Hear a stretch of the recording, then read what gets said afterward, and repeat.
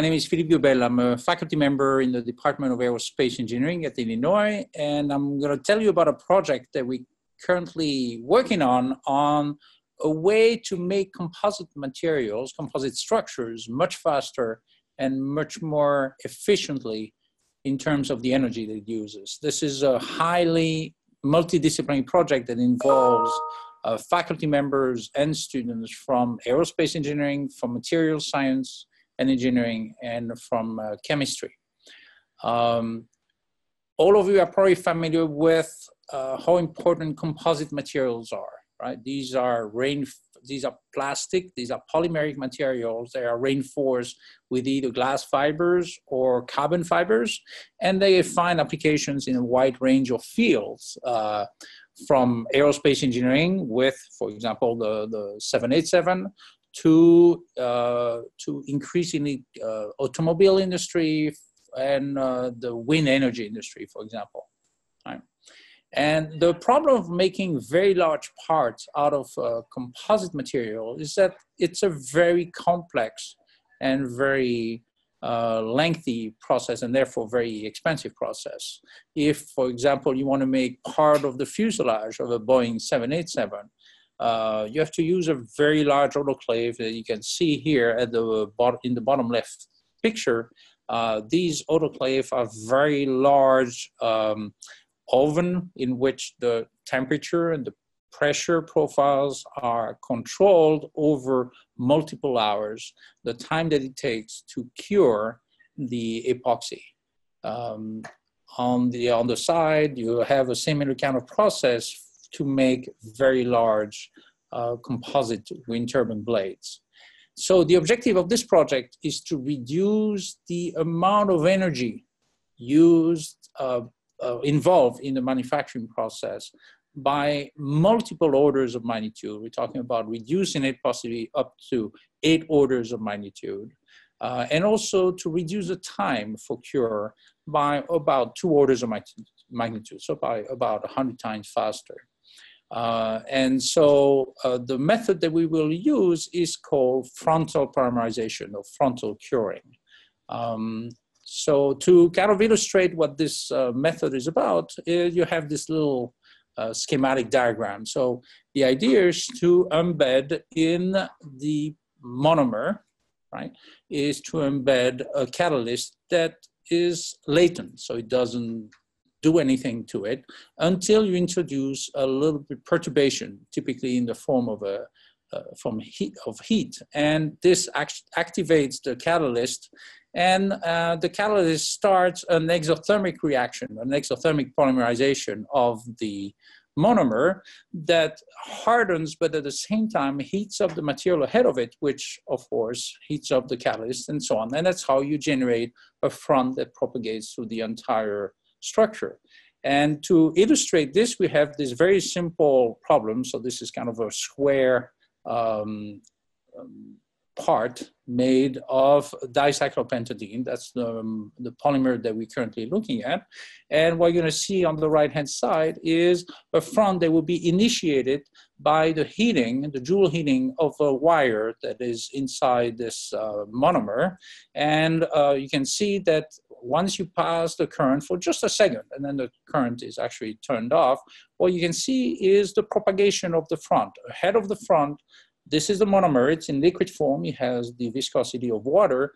Behind the front, you have a fully polymerized polymer that is pretty hard. That has the stiffness of the order of about 3 gigapascal, which is typical for polymers, right? So that's with the frontal polymerization. And this allows us to make this particular part in about 78 seconds for very little energy, to be compared with the amount of time and energy that you would need to make the same part using a conventional oven cure approach. And so we can actually simulate this, and that's another way to visualize the evolution of the frontal polymerization. So yes, you're going to see here the propagation of 2 fronts, right? The one in red corresponds to the temperature profile, and the one in black corresponds to the degree of cure. The degree of cure is 0 when it's in the monomeric form, and 1 when it's fully cured. And you can see that using a certain mathematical formulation, we can actually capture the propagation of the front through the part, and the front propagates in a kind of a steady fashion after some initial transients. So this method also works for gel. So this is a partially polymerized polymer, right, of the order about 20%. And you can see here that after we introduce a little bit of a heat with the soldering iron, the front propagates and polymerizes the part, and you can see that it's fully solidified. And that is also something that will be very advantageous whenever we want to give the part a certain shape at the onset. And so the key contribution that we've made to this process is the applicability of photopolymerization to composite materials. So you're going to see an animation that shows this is an experiment where we use an infrared camera to illustrate the polymerization of a rectangular panel that is about 10 centimeters by 20 centimeters. And we'll be able to manufacture this in just 2 minutes. This is a carbon fiber and DCPD polymer. You can see the way we start the reaction is just like I expressed before. We just heat it up using the Joule heating of a wire that is embedded. And then we just turn off the current, and we just let the front propagate completely on its own. And you can see that it propagates through the entire part and eventually polymerizes the part. And that allows us to achieve very nice panel, like the panel, the 10 by 20 centimeter panel on the bottom left. We can make larger ones. There's absolutely no, in principle, there's no limitation in the size of the panel that we can make. We can give panels different type of shapes as indicated in the picture on the right. And looking across the thickness of the panel that is manufactured, we observe that the amount of void that we have in the panel that is often considered as a measure of the quality of the part is very small, is of the order of 0.18% volume fraction of the voids. For the technique that we use to make this part, right, we use a vacuum-assisted resin transfer molding process. The volume fraction of the fiber is about 51%, even though since then we've managed to increase that fiber volume fraction to over 65%. So we've spent a lot of time looking at the quality of the composite part that we've made. And you have here some of the specimens that we've used to assess the stiffness and the strength of the composites that are being manufactured. So you have 3 sets of results here. The left two correspond to the classical way of making a composite using a layup and then an oven cure system. The FPDCPD is the same composite but made using photopolymerization. And on the right, we have what is kind of the reference, which is a oven cured carbon epoxy system. The blue bars, the blue results correspond to the Young's modulus, so the stiffness of the material. The red ones correspond to the strength. And these are very preliminary results because we have not optimized the interface between the carbon fibers and the DCPD matrix, but we can see that we obtain properties that are very similar to what we would get in an oven environment, oven cure system, but we can achieve that much faster. And so we end up with properties that are comparable to what we would find with a carbon epoxy system. So this is very promising. So photopolymerization offers a very promising way to make thermosetting polymers and composite material in a much more rapid and energy efficient way. And we have not made an entire 787, obviously, but all the results that we've obtained so far seem to point at a major saving in terms of energy and also time.